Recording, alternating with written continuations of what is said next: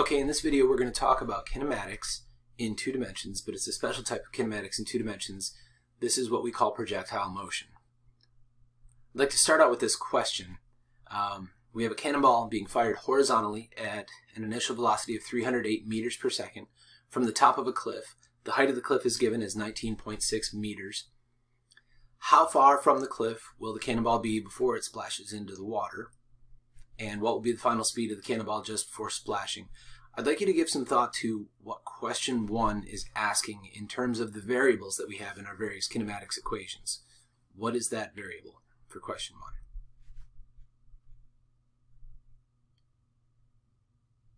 It's how far, so it's a displacement, like a delta x or a delta y, but which direction are they talking about? They're talking about how far it will be horizontally. They're talking about delta x. They gave us a velocity in the x direction, but they gave us a height in the y direction. So how do those work together in an equation? Are we allowed to just plug those together into the same equation? One of them is in the x direction, one of them is in the y direction. So we have this video to demonstrate exactly that. I don't know who Alan is, but he's some very nice physicist who has decided to set up some lab equipment to demonstrate something really important to us about motion in two dimensions.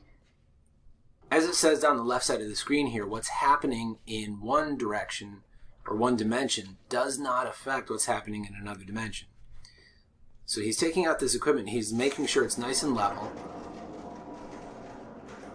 He's going to use this spring-loaded device to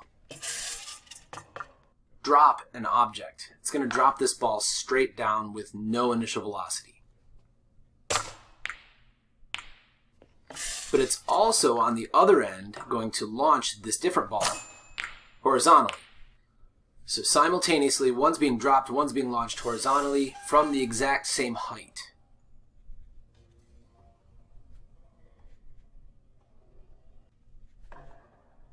Go, Alan.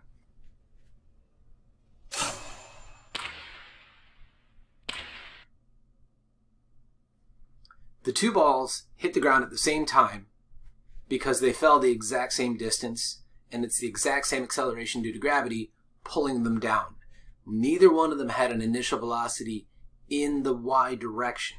So gravity pulled them down from an initial velocity in the y direction of 0, and it's negative 9.8 meters per second for each. As it says on the left side of the screen here, the sideways motion of the object is not changed if the object is also falling. Or to put it another way, the falling of the object does not change anything about its sideways motion. And that's the whole key to projectiles. Let's take a look in a little more detail. Let's take this question, which might look really familiar in terms of how to do it, because I haven't asked this exact question, but it is very much like the kinematics problems we've already been doing. A cannonball is accidentally dropped from the top of a 19.6 meter tall cliff. Dropped means you know the acceleration, negative 9.8 meters per second, and the word dropped also tells us that the initial velocity of this cannonball is 0. Its displacement is 19.6 meters downward, so we would say it's a negative 19.6 meter displacement. The question is, how fast will it be going when it reaches the water?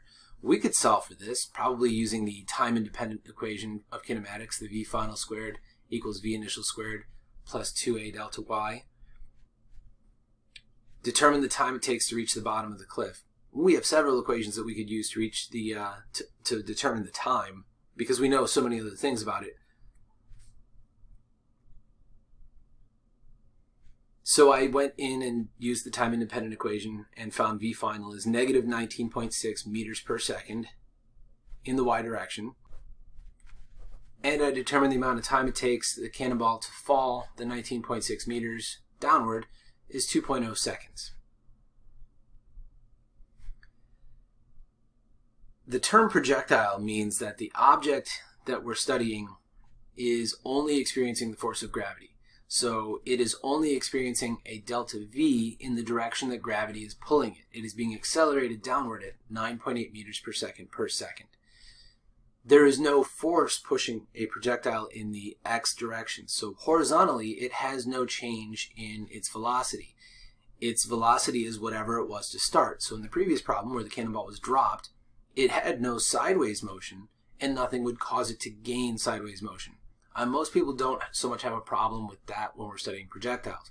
The part that's initially a little bit tough to believe is if a cannonball is fired with some horizontal velocity, as it's falling, it will just continue moving at that horizontal velocity while it also happens to fall. That's what this image here is showing us. If you look at the gravity-free path on your screen, it's trying to show you where the cannonball would be. Let's say it's fired at 308 meters per second, like in our opener to this video. Then every second it would move out horizontally 308 meters. If there was no gravity, it would just do that in a straight line. Because there is gravity, what it instead does is it moves out 308 meters every second while also falling at an acceleration of 9.8 meters per second. As it says at the bottom of left of the slide, it follows all of the equations and laws of kinematics that you've already studied. In the x direction, it's moving at a constant velocity. Acceleration is 0. In the y direction, it's moving at a constant acceleration, negative 9.8 meters per second. So let's go back to that question from the very beginning. The cannonball is fired at 308 meters per second from the top of a cliff. The cliff is 19.6 meters tall. How far from the cliff will the cannonball be when it splashes into the water? I decided I like this delta x equals v initial x delta t plus 1/2 a delta t squared equation. And the reason I like it in the x direction is because the acceleration in the x direction is 0. So this is going to turn into delta x equals velocity initial in the x direction times time. This is actually something that you would have learned about like in middle school. We talk about distance equals rate times time.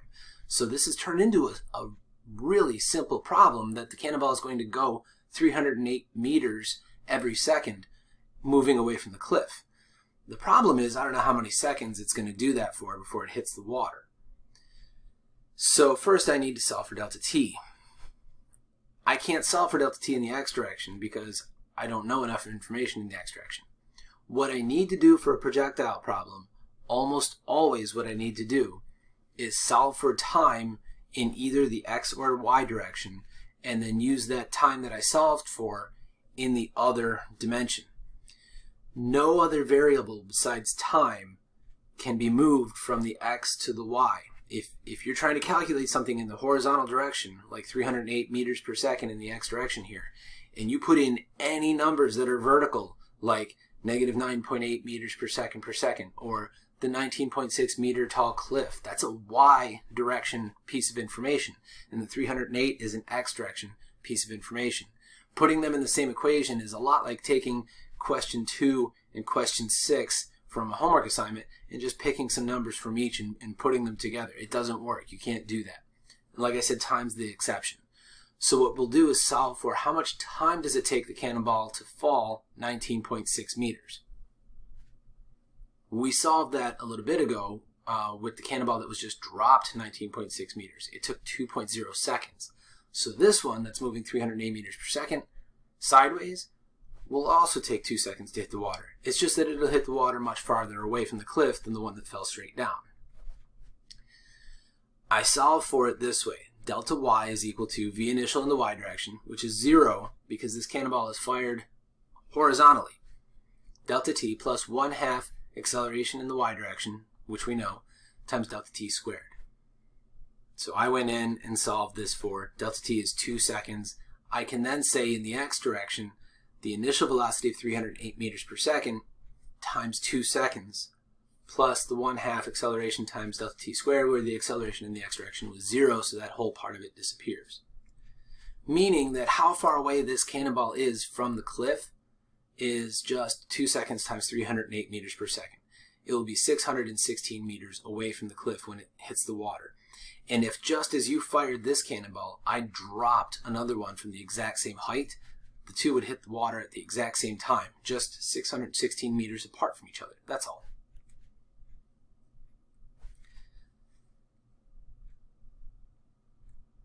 There was a second question on the opening slide from this video, and that was, What will be the final speed of the cannonball just before splashing into the water?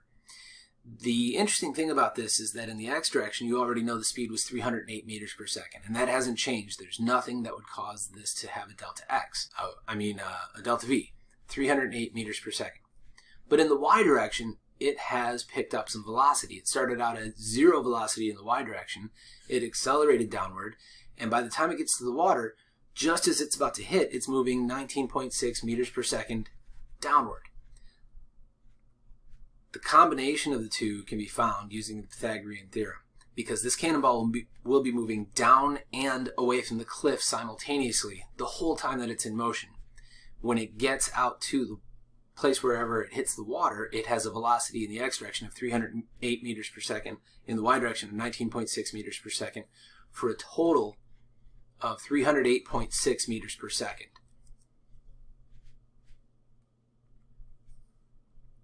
This is an image from the textbook. It is just here to emphasize exactly what we've been talking about. It's the exact same concept. These arrows are here to represent that the blue ball and the red ball, as they fall, you'll see that their velocity vectors get bigger and bigger and bigger in the y direction because gravity is pulling it down. Notice that neither one of them has a change in their horizontal velocity vector. Red has no horizontal velocity vector the whole time. The blue one has this constant horizontal velocity vector the whole time. I can't overemphasize, that is the whole point of projectiles. That's the whole thing that you need to know to make projectiles work. So let's practice some and verify that it really is as easy as I'm making it sound.